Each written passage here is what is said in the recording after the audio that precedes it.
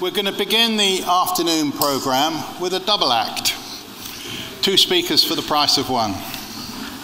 And we're delighted to have Nina Bassuk and Henrik Sjöman as our guest speakers. Nina has been Professor and Program Leader of Urban Horticulture of the Urban Horticulture Institute at Cornell University for the past 35 years. She is co-author of Trees in the Urban Landscape. I'm sure my ex-students are familiar with that particular volume. A text on establishing trees in disturbed and urban landscapes. In addition, Dr. Bassuk has authored over 100 papers on the physiological problems of plants growing in urban environments, including improved plant selections for difficult sites, soil modification, including the development of the CU structural soil, and improved transplanting technology. She works closely with municipalities to help implement best practices in urban forest management. Dr. Henrik Sjöman is a lecturer and researcher at the Swedish University of Agricultural Sciences in Alnarp. His research focus is on tree selection for urban environments and their unique demands. In his work, he has traveled around the world to collect and study plants for urban environments. For the moment, Henrik has a postdoctorate position at Cornell University in the States, and together with Nina Bassuk, the research focuses on tree selection for different ecosystem services in urban environments. In November, Henrik will begin his position with Gothenburg Botanic Garden in Sweden as its scientific curator, where his plant geek personality can further flourish. It gives me great pleasure to introduce Nina Bassuk, followed by Dr. Henrik Sjöman.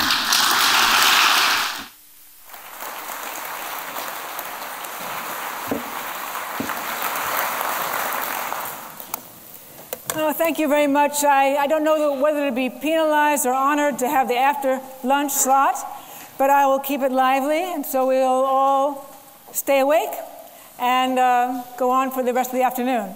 I'd like to thank, of course, Keith and Bartram Trees for this wonderful opportunity to participate in this fantastic conference. I've enjoyed all morning, and hopefully we'll have a great afternoon to finish up. So I work at Cornell University in New York State, and my job for the last 30-odd years has been looking at the problems of planting trees in the urban environment. And I've chosen to really focus my area of research on plant establishment. And that whole process of plant establishment is from where you think I should plant a tree to where it's in the ground for a few years. That's the process of plant establishment. My idea is that if you do things right at the beginning, you have many fewer problems later on. You'll get actually the reason why you plant the trees, the ecosystem services and so on, will actually be realized as opposed to just a feel-good experience of planting the tree. So what we're going to be talking about today, in fact, is this process and how plant selection fits in with this. And then Henrik will probably take us home with his take on the same subject area. So we work together, and I think it will be an interesting afternoon for all of you. By the way, this is something I've seen a lot here at Bartram. This is Acer freemanii, autumn blaze, which is a very popular tree, both in the States and I guess now becoming so here. A great hybrid, naturally occurring hybrid. So anyway, just to tell you what that is. So urban trees and tree selection fits into a myriad of different types of environmental sites. Urban trees are not planted in one type of site. And street trees and urban inner city trees, the ones that I really work on, have a diversity of sites that really can't be generalized. So we see urban trees in very difficult types of sites, from small towns in New York City here, and also pretty bucolic areas where we have kind of nicer areas for trees to be planted. So lots of different sites, lots of different conditions. And sometimes it's really odd to think that here you have 2 little leaf lindens planted 20 feet apart, and the same cultivar even, planted the same way, yet one is doing really well, one is doing really poorly. what's going on here. So the understanding of the site really is the key aspect before we can get to plant selection. So this is that process I talk about, and it really applies to trees, plants, anything that you're going to be planting. You have to understand your site first. You have to understand what's going on there in terms of the resources that plants can get or not get. Is it limiting, or is it lots of resources? And then you can make your best plant selection for those site conditions. However, and this is what we call the right plant in the right place, been done to death. However, there's many times where the site is just so limiting that there's no tree, at least, species that will do well in that condition. And so you need to look at the idea of site modification. How can we modify the site so that we're going to get the best choice of plant selection, best tree selection? And I think this is a key part that many people don't realize, and so that site and the site conditions play a very important role in the success of plant selection. And then finally, transplanting techniques, getting good quality plant material into the ground the right way. The first years of aftercare are critical. And this whole process is the landscape establishment or tree establishment process. So we're going to focus on plant selection, but it really isn't possible to do this without understanding this and a little bit of this. And so one of the things that Henrik and I talked about when we were thinking about this talk was that I would be talking about we're going to talk about two types of plant strategies. A plant that is an avoider of stress, a plant that avoids stress, and a plant that tolerates stress. And we'll talk a bit more about what that means. And I'm going to be speaking more of the avoider side of things. Okay. So there are 4 key aspects of plant selection. And it's really worthwhile to take a little time to consider this before we jump to buy a certain tree because we've seen it work well in the past. We'll talk about why that's important to really think about the species and to not go with what's always been done before for many reasons. So first of all, plant has to be adapted to site conditions. This is like the hierarchical thing. If the plant doesn't make it based on site limitations, anything else, any kind of ecosystem services will not be realized. So we really need to think about adapted to site conditions. And the tree needs to meet the design or functional objectives for why you plant the tree. What's going on? Why do you want to do it? What's going on in terms of that aspect?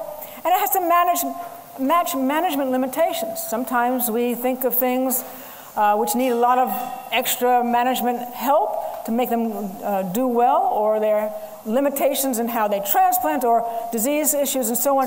It has to match the management limitations for that area. And then finally, aesthetics. It's probably why we got into this area. We just like trees. We like what they make us feel like. We like to look at them. Their beauty and so on is important. And so we need to think about that as well.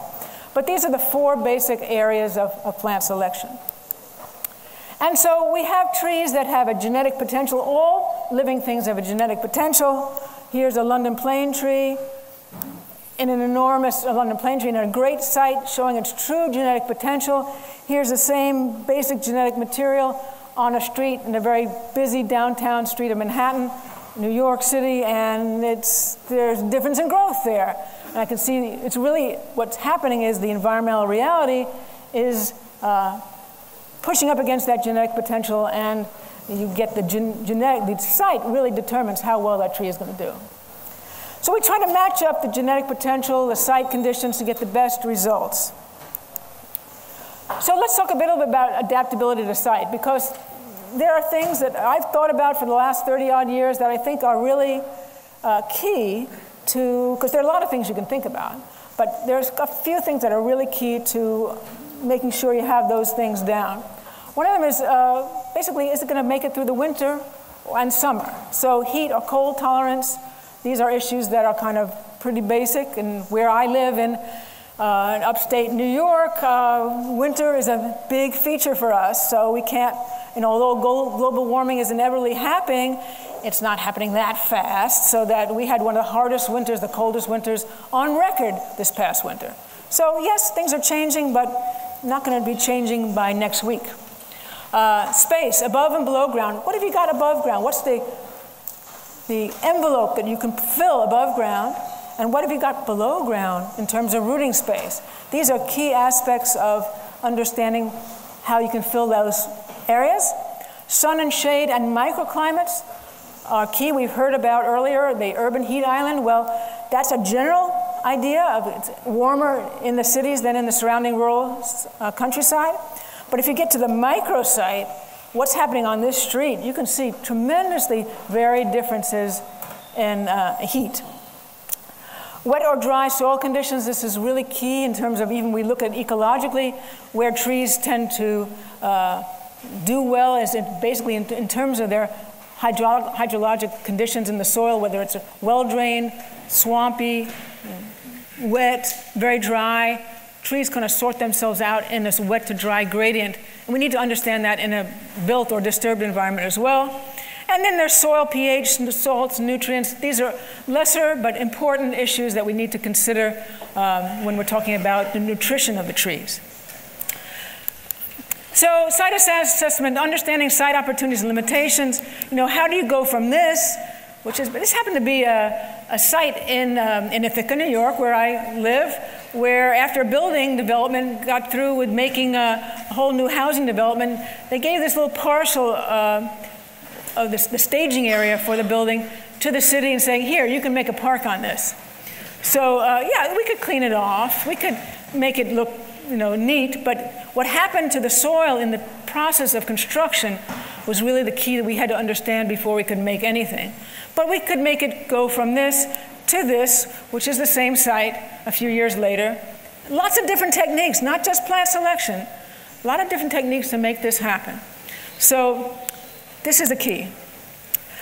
Heat and cold, I'd show you New York State, not because it's important, but just to show you that this is the lowest winter temperatures for New York State. We go from, I think, what I call it the tundra, up in the Adirondack Mountains, where we'll have centigrade, minus 40 centigrade winter temperatures, to, I call it the tropics of New York City, down here, which is, 0.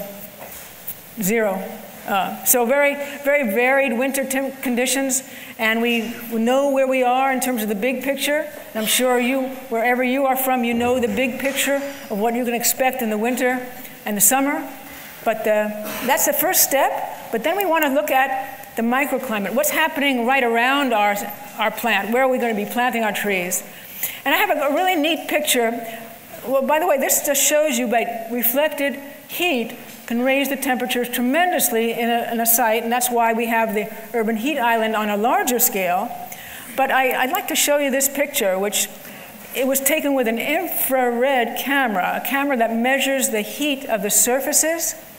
And so I apologize for Fahrenheit here, but this is about 40 degrees and about, 27, 28 degrees, and about 18, that's my quick and dirty centigrade to Fahrenheit conversion. So this is a key telling the temperature of the site. And what are we looking at here? Have a look.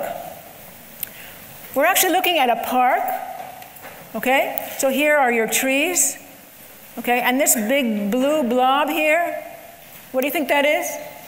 That's shade of the tree. So we're about, here we're at 17, 18 degrees in the shade.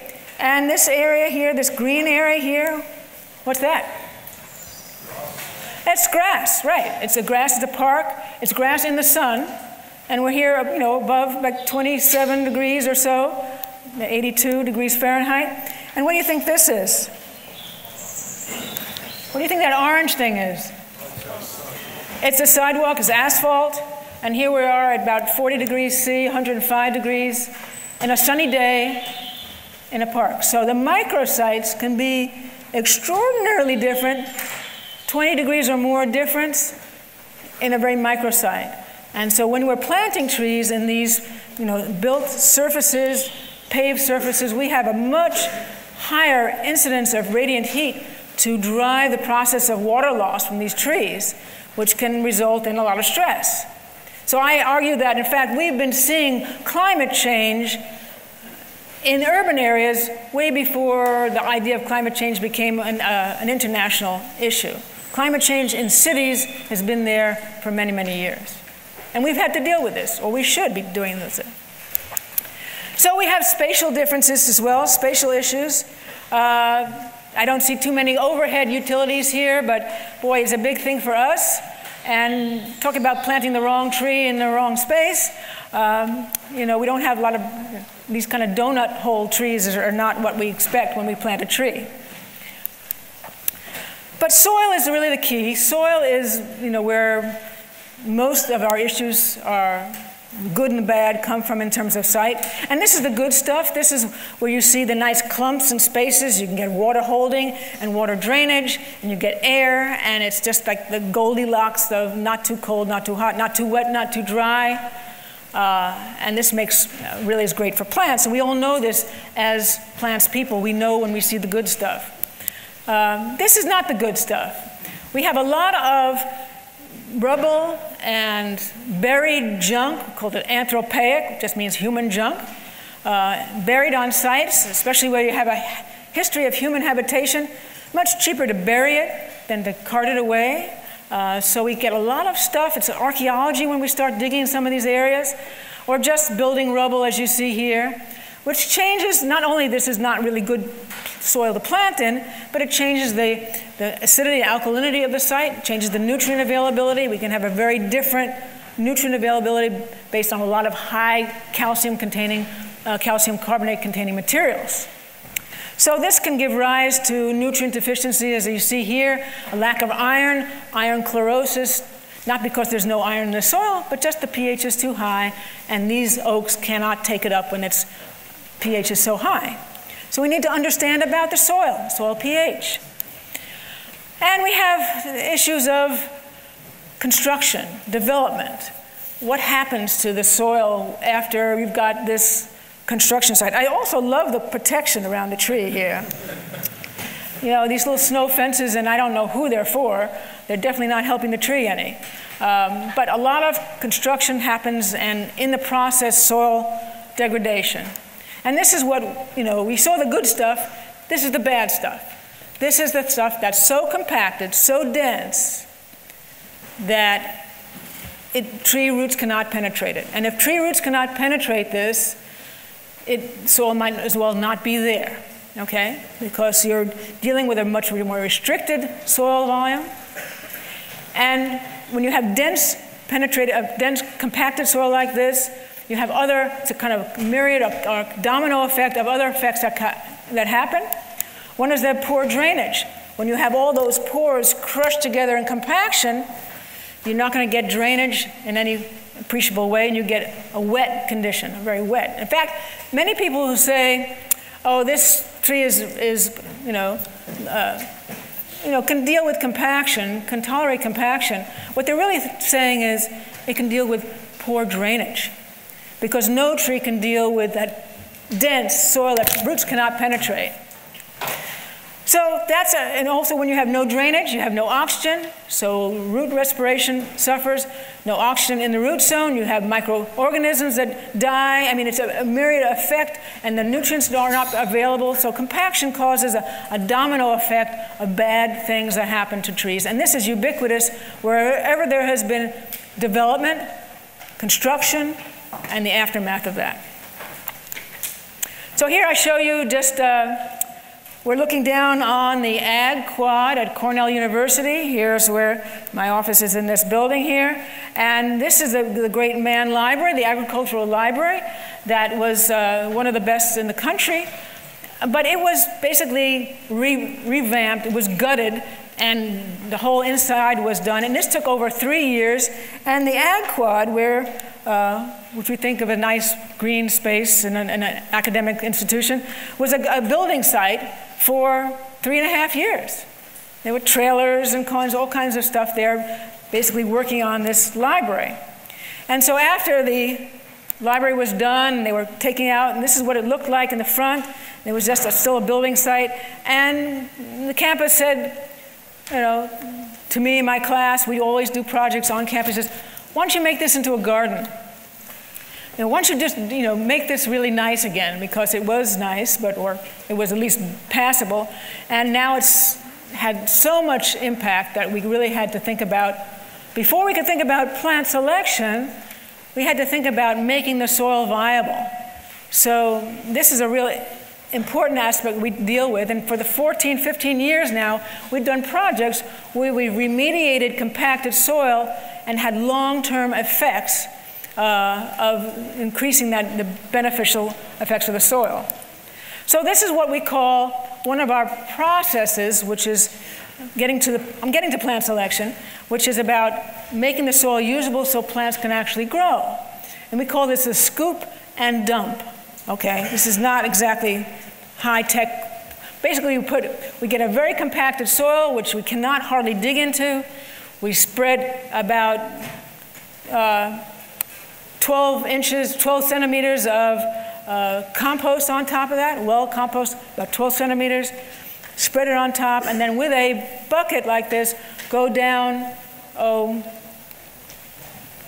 24 to 30 centimeters down, scoop it up and dump it. Scoop it up and dump it. So the compost is getting incorporated in an irregular way, like veins of usable soil in a very compacted mess. And we do this over the whole site, and then we plant and we mulch. In fact, we get pretty good results. That's that same site, the year we planted it, that same site in front of the library. And a couple of years later, things are really growing well. They're knitting together. We get closed canopies. Basically the plants are doing great. And we thought, well, this is a useful thing, but how can we keep that level of organic matter in the soil to reduce the density? And so what we do every year is we mulch with a shredded bark mulch, which we'd hope to replenish the organic matter. And we found after 15 years of study that by increasing the microorganisms in the soil, they're actually coming up and using that mulch, incorporating it into the soil, and we get actually beneficial soil conditions even the further away from the initial treatment that we do. So very interesting work, which is just going to be published soon, but we think this is a very useful, simple, intuitive way to make the soil usable. When you can make the soil usable in terms of plant roots getting there, your plant selection choices will be much greater. The other area in terms of, we're getting to the whole idea of avoidance, plant avoidance, avoiding stress. How can you do things that are going to allow plants to avoid stress instead of tolerating them? And so the worst case scenario are street trees, this guy's going into this hole, and very, very limited soil conditions, very difficult sites. This is where I really spend most of my work on. And so because of the purposeful compaction, it happens all over the place. In a city where you're going to be paving, any sort of paving, you have to purposely compact the subgrade in the soil so that you can have load bearing of your pavement. And in doing that purposeful compaction, not inadvertent through construction, but purposeful, we're actually reducing the availability of soil to plant roots. And here we have, well, where are these plants? You've all seen trees that are in paved areas and they're enormous, and you say, well, how are the trees getting what they need? And the answer is they're escaping. The roots are escaping to find soil elsewhere. And if they're not escaping, the tree often doesn't do very well for a long time. So here we are with our air spade. We've taken off a flag of concrete in downtown area in city. We want to see, and there's a big old Norway maples here on this, we call a tree lawn or green strip.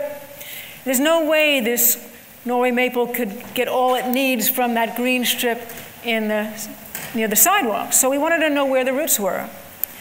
And here they are, okay? There's the Norway maple, we took off the concrete, the sidewalk, and the tree roots are just underneath that concrete, just in that area of weakness between the compacted soil and a little bit of aggregate or gravel base. When you have that little bit of weakness, a little bit of condensation under the concrete, roots can make their escape under the sidewalk and into somebody's front yard and into somebody's backyard, and they're all the way there and they're getting what they need. So they're occupying a much larger volume than you might appear to be just by looking at the surface. also notice that the roots are very superficial. They're not down, which typically we say roots grow down maximum about 1 meter. These are, maybe 6, 8 centimeters tops in terms of where they are. Because the soil is so compacted, roots cannot penetrate down deeper, and they just get out through this area of weakness between the sidewalk and the aggregate. And of course, in doing this is a big deal in the United States. We often get sidewalk heaving, which causes a lot of trip and fall damage, a lot of litigation, a lot of cost for municipalities, and so we try to avoid this fact as well. We see all kinds of, stories. If you look around, you'll see the fact that in the most paved areas where you have a lot of concrete, asphalt, paving, plazas, this is the most restricted area for plants normally. Okay? So you see this, it's amazing this tree got as big as it did, but you see the shallow nature of the root zone and the fact that it just blew over. I think this picture kind of speaks for itself. So I'm saying the lack of soil trumps trees. And what does that mean? Lack of soil trumps trees. It means when you have very poor soil conditions, really restricted soil conditions like you see here, tree selection may not be a real big issue.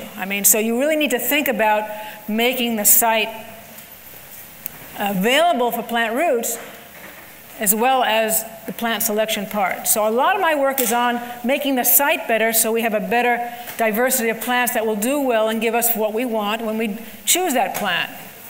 So lack of soil trumps trees.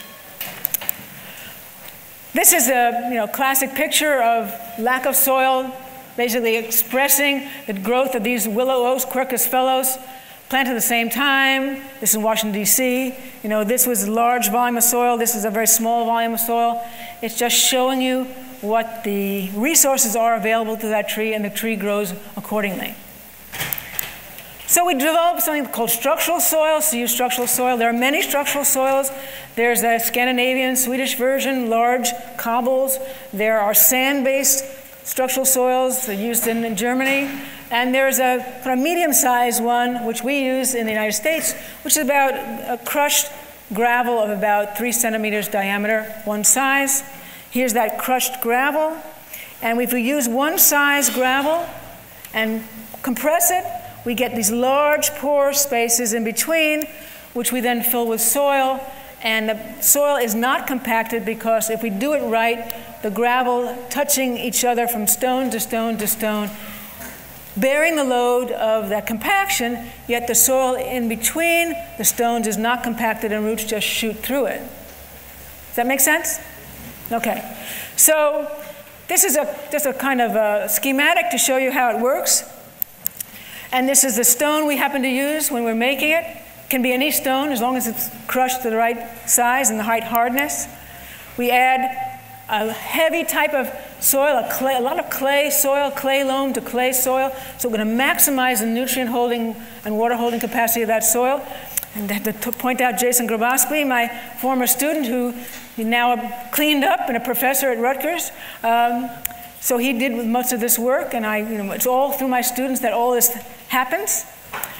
And this is what it looks like. Doesn't look very horticultural, does it?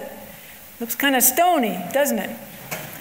If you do it right, you coat the stone with the clay, and then when it's compacted, well, I'll show you what happens.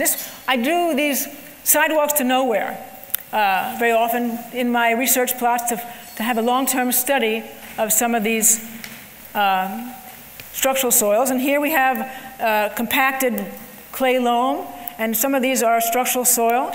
And we wanted to look at the root systems of these. And so here's our, this is Norway maple, clonal Norway maple in structural soil sidewalks. And we wrapped the edges so the roots couldn't escape. And then we can see the roots coming through the structural soil, just very vigorous root growth. But we wanted to go further than that. So we took some apart, we cut them down, took off the concrete, and with our air spade, we cleaned off an entire root system in one piece. This is a structural soil root system of Norway maple in one piece. And we were able to clean it off and take the whole thing out measure it and study it. So this is a pretty good root penetration of that soil. And this is a control where we have the compacted soil here, and we just sort of planted the same size tree in that area, but no structural soil, just a little aggregate, as we would do in the United States as a base. And then we took that tree out, and that's what the tree root system looked like. In very superficial, like we saw on the sidewalk, not able to find much space to actually allow the tree to grow. And the tree above ground showed the results of that. So what we have here is the same size tree, same clone tree, planted in a structural soil, an area where roots could penetrate and find volume, versus one or our typical profile, which is compacted and a gravel base. So what we have here is an avoider. Basically, these trees on the left are finding more volume of soil and avoiding stress, because if the roots can find more soil, they're going to get more water and get more nutrients and avoid stress, which might be apparent because of the top part of the tree, because of global warming and heat and so on that happens above ground. And this is what we might have here is if a tree cannot get out, cannot find more rooting space, it has to be a tolerator. It has to just sit there and take it and hopefully do well. Maybe some trees are able to do that. In fact, Henrik is going to talk about the tolerator type trees, where my work mostly deals with trying to avoid those stressful conditions using an avoidance mechanism, which typically is a soil mechanism. Getting more soil avoids the stress. So we actually wanted to find out how much soil volume we needed. We did work in a couple of years where we rolled up the grass, we cut the grass, the sod, rolled it up, and with an air spade we uncovered root systems of intact trees that have been growing for many, many years. It happened to be red maple. And with an air spade we cleaned that off, and we found the extent of the root system for an intact tree, the depth and the extent for different sized trees. And then we had prediction. We figured out there must be a relationship between the crown, the canopy, and the amount of soil that the roots are colonizing to support that crown. And that's the relationship. So here we have what we actually saw in cubic meters in terms of the root zone. This is what these trees were colonizing. We empirically saw this. And this is what we measured in terms of the crown volume of the leaf area of these trees. So there's a pretty good relationship between crown volume. You want to get a bigger tree, you need to have more soil. And we can come up with these relationships to size the soil volume before we even plant the tree to ensure that the tree is going to get to the size we intend it to. And we have structural soil now. We can put it under sidewalks. It's used many places.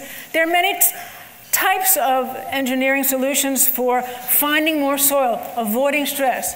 Some of it might be structural soil, the various different types. Some might be the cell type, like silver cells or strata cells or blue-green, as I saw out there. They're all different solutions to trying to find more rooting space if you have to have compaction.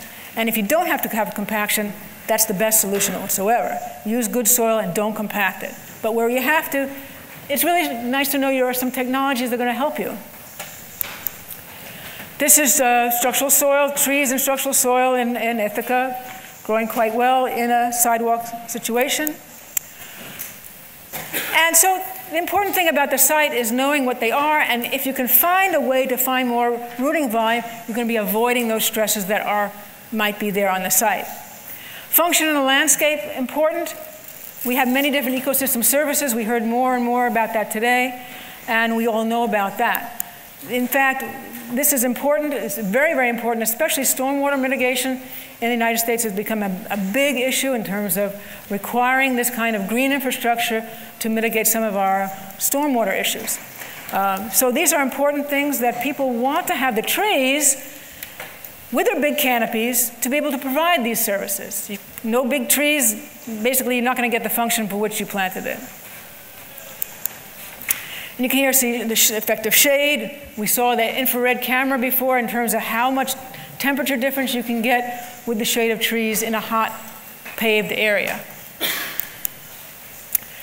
So we know we're talking about adaptation to the site, function, design function, and then there's management concerns. And these can be significant, and there's a lot of them. And can you get the tree? Is it available? Cost? What size can you get it at? Some trees have a difficulty in transplanting. I know that's a big issue we have to deal with. I'm doing research now and trying to figure out why some trees can transplant easier than others. We have issues of invasiveness. Now, this is a local thing. I don't think of it as a global thing, but locally there can be invasive plants which we try to avoid because of potential ecological harm in the natural landscape. Maintenance, pruning, thorns, branching habit, need for a lot of maintenance is something to think about. Susceptibility to storm damage. Now, willows, poplars in an urban environment typically have a lot of breakage. Very important to minimize the susceptibility to disease and insect. And that we heard from Mike about, that's a major issue for trees in the urban environment. Local, regional concerns, important. And I leave at the bottom the need for biodiversity. The need for diversity, as we've heard from many speakers already, is quite an important factor, one way to mitigate or to hedge against those problems that are going to come down the road where we have a lot of the same monocultural species around. So we've seen a lot of pictures like this. This is Cornell University, famous clock tower, about, we figure 1950s maybe here, 40s, 50s before, when we have huge American elms, very iconic streets like this. And then probably, maybe this was like 50s, 60s, all gone. Dutch elm disease, wiped them out. But our learning curves can be very flat, okay? So here we are again. Now we have London plane trees, all the same. And there's the clock tower, still the clock tower, and it's still there. And all the same, all the same. We have a problem. And we heard this morning about Baron Haussmann and what he did in terms of introducing trees in urban areas, but he has to answer for a lot in terms of getting this aesthetic of uniform allays of the same species over and over again. And it became an aesthetic that people aspired to, and I understand that. It's a cultural issue, but it causes problems, because we end up with monocultures and a lack of diversity, which we really need to think about. And we've seen these guys too, emerald ash borer, Asian longhorn beetle. These are pests that we deal with currently. And here we have Worcester, Massachusetts, which is an outbreak of Asian longhorn beetle in this one little community in Massachusetts, probably brought by firewood that was delivered there. And this, like many cities in the Northeast, are predominantly maple, which is one of the favorite foods of Asian longhorn beetle, but it has a huge host range. So the before and the after is pretty striking. I mean, you have to think about what your need for diversity or uniformity is doing in terms of what the susceptibility is for insects and diseases in the future. So we really think that diversity is key. And there's so many great trees. There's so many great trees, some that we don't know very much about or you haven't had experience with, but there's a lot of people working on the diversity of a huge number of trees that do very well in many different types of sites. So we need to think about that. In New York State, and we've done work in New Jersey, Pennsylvania, New York State, our statewide genera, 45% of all this urban trees, the street trees, in those states are maple, some type of maple. And we have 7% oak and 5% honey locust and about 4% linden. And this is just not good. I mean, we're talking about a diversity of species that's very limited, just ripe for being hit by some insect or disease that particularly likes one of these genera. So we need to diversify, and it's possible to do this. There are huge numbers of trees here that will do well in various types of site conditions. So I call it tree pornography. You know you shouldn't do it, but you can't look away. We have to get away from this tree pornography, okay? So, but it is striking, right? It is these tree tunnels. It is striking. This is Bonn, Germany, cherries in a tree tunnel. And how do you like this one? South Africa, jacaranda. I mean, it's all over the place. It's not just Europe or US. It seems to be a global phenomenon. Tokyo, ginkgo. Pretty striking, huh? But we're all smart people here. Isn't it possible to match species that look similar? That we could, if we want this kind of symmetry, we could actually match species that are pretty similar, have the height to first branch the same. And we've done this in a limited way in Ithaca. We have 3 different species here. We weren't even trying in this case, but we have Zelkova and a couple of elms here, and they look very similar. And if we'd done a little bit more work with the branching up, they would be identical looking. So we can do these things if the need for symmetry is so powerful. We can do it in a better way, so we have more diversity. And I'm going to finish up really thinking about, there's still important things about quality, plant quality. We have a phrase, junk in, garbage out. You need good quality plant material, well-grown, so that you have really good confidence that the plants are going to take off when you make that good selection for trees. And most of the trees in the Northeast or Midwest in the United States are grown in the ground, not as we see here in beautiful barchums, where they're grown in the ground in soil, and a tree spade takes them out in a kind of cone, puts them in a basket, a burlap-lined basket, and that's where most of the trees in the United States actually are planted this way. And this is a tree yard in one of the big nurseries not too far in New York. So lots of trees going out, well-grown, but there are issues in terms of transplanting, which I'm not going to get into. Some do well, some don't do well, and that's another issue. If a tree doesn't transplant well, you've been hit a couple of times, well, it didn't make it, so you're not going to plant that again.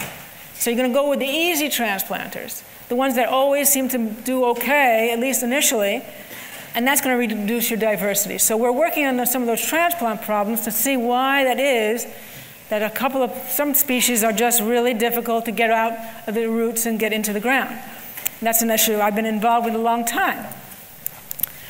So limits of plant selection, yes, you can choose those that are resistant to insect and diseases. And I really think you ought to think about that. You don't want to have to spray. You don't want to have to deal with major insect infestations if you don't have to. Size and shape, yes, we can choose the size, canopy trees that we want. Heat and cold, yes. Poor drainage, yes, there are some trees that can tolerate poor drainage, and we know about those. It's going to limit your plant palette, but it is possible to choose those plants that deal with poorly drained soils. Dry soils, yes, up to a point. At some point, you need water, right? A colleague of mine in Arizona said, no water, no landscape. So you need to think about that. pH, yes. Knowing the pH of the soil is important in terms of nutrient availability. Soil compaction, limited soil volume, maybe. Maybe we can find trees, and Henrik is going to talk about this, that tolerate limited soil volumes and still provide the function for which we plant them. But the other idea is avoiding that stress by engineering more soil volume. And doing that will give you a much larger potential palette of plants to select from. I just want to finish up with some work we're doing. For the last 25 years, I've been working on oaks. I've been hybridizing and trying to propagate on their own roots many different oak species. And we can see here, these are 2-year-old clones of some of the hybrids we've created at Cornell, and some very exciting ones, which we're now almost about to get ready. This is a burr, Macrocarpa times turbinella. And if you don't know what turbinella, I didn't either. It's a Sonoran desert oak, which happens to be compatible in the same subgenus as our native burr oak, Macrocarpa. They would never have ranges that overlap, So we had our native trees and brought pollen from all over the world of those subgenera of oaks that would be compatible with the oaks that we had. And we made these amazing crosses trying to get more drought tolerance and alkaline soil tolerance. And so this is one of our very exciting selections. It has almost like a holly-like leaf. It's exceptionally cold hardy, drought tolerant, and alkaline soil tolerant. So we're looking at some of these to eventually get out to the nursery. Our bottleneck here is now getting them propagated fast enough to get them out and to get them disseminated to growers around the country. But we're very excited about these new oaks that are coming down the street. It only takes 25, 30 years to get this going. And I leave you with this last picture, almost last picture, of this is Zuccotti Park. It's the big plaza park right near the City Hall in Manhattan in New York City. And these are Gleditsia tricanthos, all of them. And underneath in this very paved area is entirely structural soil. Those trees are doing great. They have a huge volume of structural soil to accommodate them. And the Gleditsia is a very drought-tolerant tree that is able to use structural soil in a very good way. So not all trees do well in this, but here's one that does very well. So plant selection has to go along. Even if you get more volume, you have to think about the plant that will do well in that kind of structural soil condition. So I leave you with my website because there's so much more information here that I would urge you to have a look, play around, videos, free things to download, databases. It's there for anybody to use. And I think at this point, we're ready to hear Henrik's side of the story, so I will give it to you.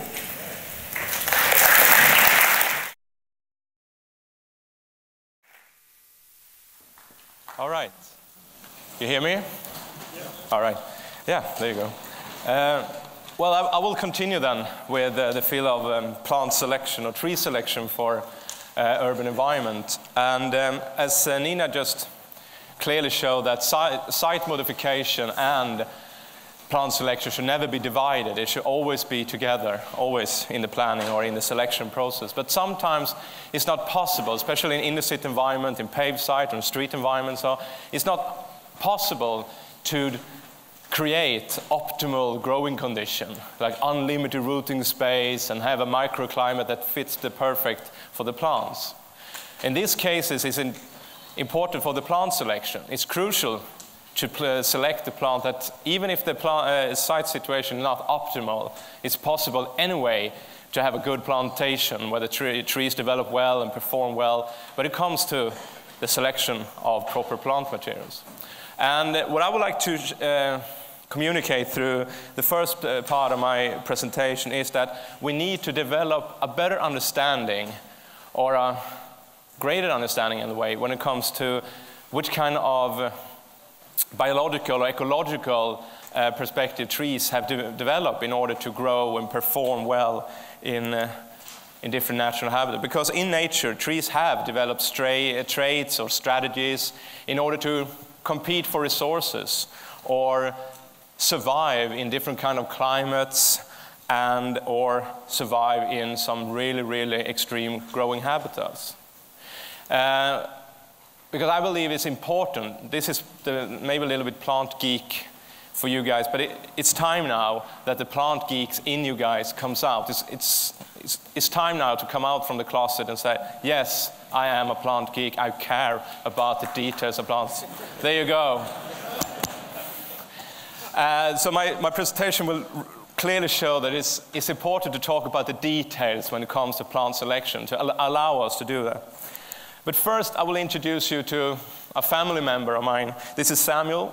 He's 12 years old, and he does what he loves to do, play computer games. And his favorite game for the moment called the Dragon Ball.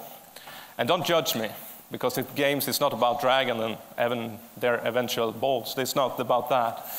It's more about adventure. But sometimes as a parent, you want to bond a little bit with with your children, and I sit down and ask him what the games was all about, and start to explain that, well, in order to be successful in the game, you have to develop skills, you have to develop strategies to win, and also you have to collect different kind of weapons in order to be successful. And in order to succeed to the next level, you have to develop even better skills, even better strategies, and collect even more weapons. And everything makes sense. But the scary thing, or the funny thing, is that the next week I have a lecture for the students in Alnarp in plant selection for urban environments. And I can hear myself saying more or less the same as Samuel said. Well, in order to be successful in your plant selection, you have to choose plants that are equipped with the right strategies, even the right weapons to survive and perform well. And if you should qualify to the next level, for example, street environments, you have to have even better skills, even better strategies, and the weapons should be even better. And that's actually true, because plant selection and computer games maybe have some similarities, because there is trees that have more or less superpowers, almost, but they are very, very tough. They have developed different kind of skills to survive or can compete in some really challenging environment. And it's important to know which kind of trees these are, but it's equally important to know which are the trees that doesn't have that. Maybe they have traits, but they're not maybe that developed or much more limited. So we don't force them into situations they have no idea to handle. Because when it comes to urban environment, you can't say urban trees and say that's a general thing. Because urban environment includes an enormous amount of different growing habitats. And I would like to give, this is Stockholm, by the way, the center of Stockholm in the middle of summer. And here you can see you have street, courtyard, you have parks. All these are urban habitats, but they represent different kind of growing habitats or growing condition. So I would like to present some kind of checklist, how you can think or how you should work when it comes to plant selection, which probably help you a little bit better to discover which trees that you should not use for your project, or the trees that you should use because they have the potential. And I follow the stuff that Nina already have a little bit went through. You have to start with an analysis of the site to see what kind of limitation does a site represent. For example, the quality of the soil, the microclimate, the space both below and above ground. Is the site exposed to salt in the wintertime? But also, what kind of benefits does the site have? In Sweden, we actually, this is a little bit stupid probably to say in front of you, but we actually sometimes, we like urban heat island effect. Because suddenly we get warmer microclimate in the inner city environment, and suddenly a lot of trees grows better because they get warmer temperature but also longer growing season. So that could actually be benefits. But when you include all this in your site analysis, the next step is to try to identify what kind of traits or strategies are necessary for the trees to be equipped with in order to perform well, grow well on